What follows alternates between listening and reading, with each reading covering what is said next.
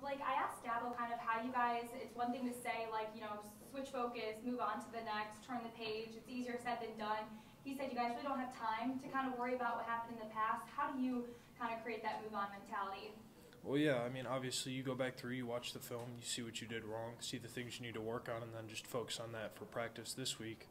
And then you prepare for, your next opponent. So obviously fix the mistakes you made last week in this practice while preparing for your next opponent. Like when you did go back and watch it, what stood out, both good and bad about the game? Personally or just overarching? Just from the offensive line and for you personally. Offensive line, it was just little technical errors that kind of, made big plays happen. So it was nothing glaring with the offensive line that was, terrible. It was nothing unfixable. It was just technical errors that just need to be corrected in practice. And then for me, same thing, just, technical stuff, being more precise with my hands, being better with my feet, and just, being more, I guess, situationally aware in terms of, how the guys are going to rush, if it's a, shorter third down or a longer third down, just that sort of thing. What's the mood like right now? Obviously, a loss sucks, and especially a loss at home sucks, but I feel like people have done a good job kind of using that to fuel them and have a great practice, or a great week of preparation this week. So, the mood on Monday was definitely, sad at first, but then we got out on the practice field and everyone was, I wouldn't say excited, but motivated to go out and have the best practice they've had all year. Is it comparable to how things felt after Notre Dame, or is this one different because it was that in-state rivalry? It was the last one at home for these seniors. It was the home winning. I mean, there were so many other things that this loss encapsulated. Obviously, we go into every week with the mentality that we need to have our best week of practice. Every day needs to be the best day of practice you've ever had. So, week to week, it's just you always need to do your best. You always need to improve. You need to be the best version of yourself that you've ever been on that day of practice. What do you see from UNC? Obviously, they're a very talented team. Their offense is explosive and their defense is good. They have some defensive ends who are very good. They have some D tackles who are really good. So, we need to be on our A game if we want to go out there and be able to show who we really are and show the team we're capable of being. We need to, cut out errors that we made and be all there technically. Obviously, you talked about moving on and being motivated, not the outing you guys wanted from the passing front last week. Describe what this group has been talking about in the early week to sort of get that going, DJ, the receivers, and just the whole crew to mesh and be on the same page this week.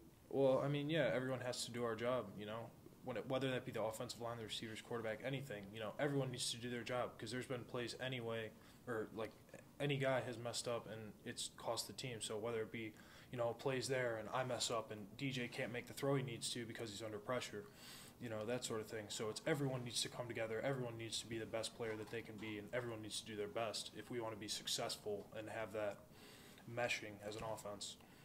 Was there defensive line one of the better ones y'all faced, or do you feel like y'all just didn't play well at times? No, their defensive line definitely was very stout. They had some dudes inside who were very big guys, hard to move.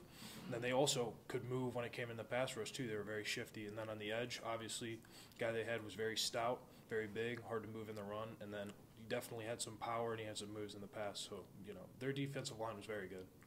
Did you feel like y'all ran the ball the way you were hoping to for the most part? I feel like no matter what, there's always room for improvement. So, yeah, we ran the ball for 200 and however many yards, but there's always room for improvement. You want to go out there and run it for as many yards as you want to. You want to be able to call whatever play you want, and they can't stop it. So there's always room for improvement. What's it like playing for an ACC Championship, this preparation, as you have the benefit of looking forward to another game when a lot of teams are just kind of waiting to hear their fate right now? Yeah, it's great. That was definitely a message from Coach Sweeney about, some teams right now, if they lost, they just had to sit and wallow in it for however many weeks until they play their bowl game. But for us, we have a chance to go out there and redeem ourselves and go play for an ACC championship, which only 2 teams a year can play for. So, it's a very, very, very grateful to have the opportunity to go out and prove ourselves and redeem ourselves. Coach, go ahead. Okay, Coach said that offensive line is one of the best units in the team. What's it like working with a guy like Mitchell Mays, who came in and plugged in for? Well, you know what? Mitchell in practice has always been a guy who can rotate in anywhere, and Mitchell's always been an incredibly hard worker in practice. And the way that he, sees the game, and he takes notes from players like Jordan, players like Walker, people like that who are experienced, have played the game before, and the way that he, I guess, attacks practice and attacks preparation is very, very admirable. He's a very hardworking guy. He's one of my best friends, and I think that he's one of the hardest workers I know. So. You talk about taking notes. What notes have you taken on Jordan McFadden this year? What kind of resources have you taken? The one thing I looked at with him is, the way that he is very precise with the way that he plays, and then he's precise getting into the fit, and then his physicality once he gets into the fit is incredible. So his precision without being out of control, but then his physicality while still being under control and being able to, physically dominate guys is incredible to me. And just little things too, just the way he uses his hands in pass pro versus run, things like that. Those are just things that you can sit and watch him, and things that you can help yourself with.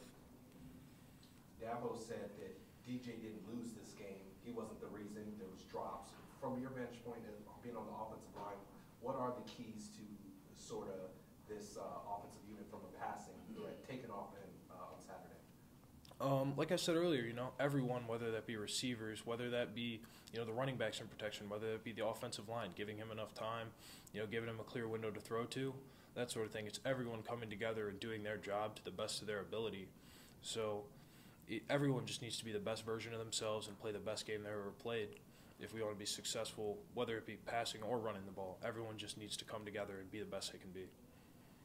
I guess if you were to compare Blake Miller in the first game against Georgia Tech to Blake Miller now, what ways have you improved? What ways are you different, do you think? I'd like to think I play a bit more under control, like into the fit, like I was saying with Jordan. Like he plays under control into the fit and then physical once he gets into it.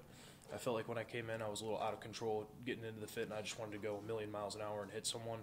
Now I've kind of controlled that a little bit, get into the fit, and then I can go a million miles an hour and try and drive someone in the ground. Any questions for Blake from Zoom? Anybody else in the room? All right, appreciate it, Blake. Thank you.